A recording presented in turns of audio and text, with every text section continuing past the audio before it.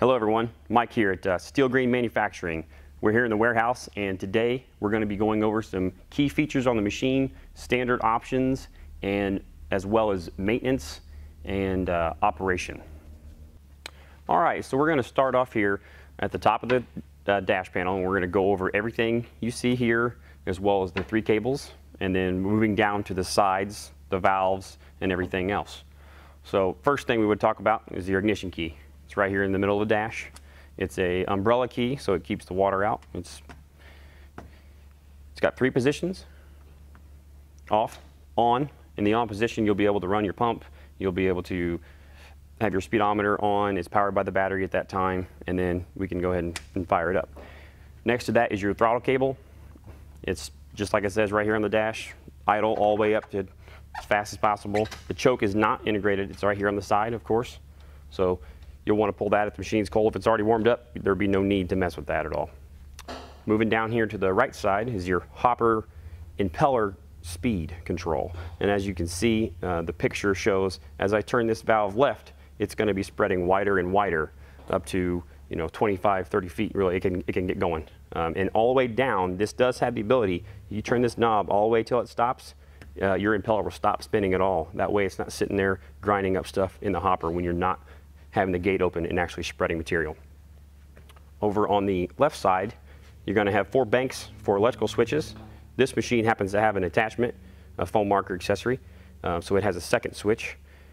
The main pump is right here. It is label pump. It will always be here. Now, not to say you couldn't move that, but and there's 2 more. Say if you had a 7-gallon tank on the back, or even 2 7-gallon tanks on the back, you could have 2 7s, a foam marker, and the main pump. Also going with this pump switch is going to be down here on the foot of the machine. So down here on the foot plate of the machine is where you're going to find the foot switch for the pump, and it's going to be operated by your left foot as you're standing on the machine. Right now we have this one in the forwardmost position, and you can also take the 2 screws out on this plate and flip it 180 to get this pump switch moved back in this area, just in case you have a different stance, or you just personal preference. And we will continue on starting up at the speedometer. Speedometer is dead center, so you can easily see it while you're on the machine. It's going to give you a voltage readout at all times of your battery, as you can see there. That it will be set. If this voltage ever drops below 12 volts, you'll have a flashing light in these corners to let you know, hey, something's up. Your machine is not charging the battery appropriately. So that's a nice feature to have. It tracks speed, distance. You can have run time, you can have total time, and it has an accumulated run time. This one will never reset. It's just a forever counter for as long as you've been running the machine while it's moving only, because it tracks only motion, being the speedometer. So on the left of the speedometer is your tach/hour meter. So you're going to utilize this for your maintenance intervals and also to monitor your engine speed. And you always want to make sure when you run this equipment, it's always best to run it up at the top end of the RPM. You may say, oh, I don't want to run it that hard, or I don't, it's too fast or something, but it's best when it's running full throttle, because your engine is spinning as fast as it can. Therefore, it's going to charge the battery at the best it can, and it's going to cool the engine the best it can too, because it's got a fan on top of that and it's pulling air through the engine while it's running. So running it mid-throttle is not a good thing. On the right side of your speedometer is your pressure gauge. This one here runs up to 60 pounds of pressure. We do have an optional one that will run 100 pounds of pressure for our high volume system, but that's pretty self-explanatory. It's glycerin filled, so you always want to make sure you have oil in there. That way your needle's nice and steady for you. All right, so next we're going to move up to the upper bank and talk about the pressure control valve, boom valves, and cables for the machine here.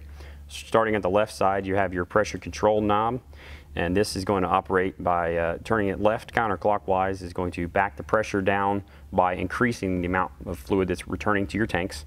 And as you drive it in righty-tighty clockwise, it's going to shut that return down to the tank, therefore increase the pressure to your boom, and your gauge is going to rise. The 3 levers here are just plain and simple, left, center, right. You'll have 1 wing nozzle, and the center is 2 or 3 nozzles, depending on which size machine you have. Down is the off position, and up is the on position for these. just so you know. We'll start on the left cable as far as the cables go. You'll notice this is a turn to lock cable. It will lock left and right, so it will only be unlocked once you get it right in the middle.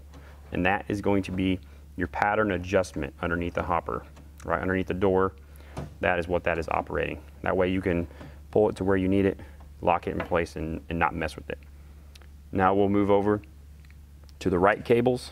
There's two on the right side.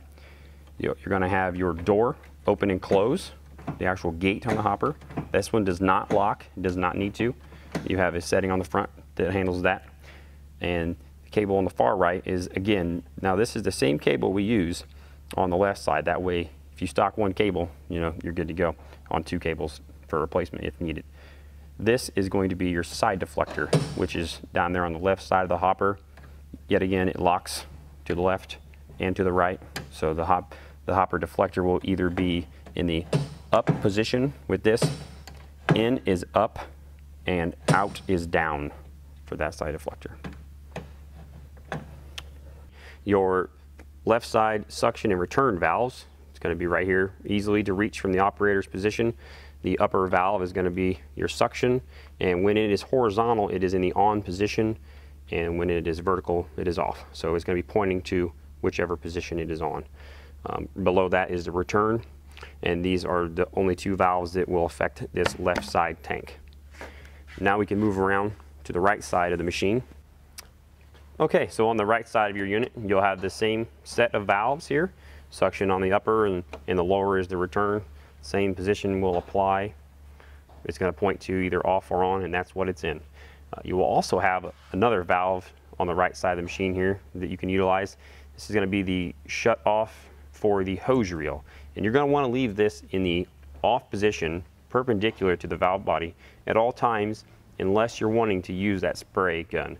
Because if it's open, that 100-foot or 75-foot roll of hose is going to be holding 40, 50 pounds of pressure. And when you turn your boom off, it's going to make your nozzles drip because all the pressure build up in the hose is going to backfeed through the system. So just make sure you always leave this off unless you're using the hose reel. All right, guys, now we're going to go ahead and remove the operator's pad and check out a couple of things behind that. You just lift up, slides up. We'll just sit it off to the side next to the wheel. Okay, first off, what I'd like to talk about is going to be your main filter housing for the liquid system of the machine. It is a Banjo 50 mesh filter, and it has a valve right here that you can shut it off, which is in the off position right now.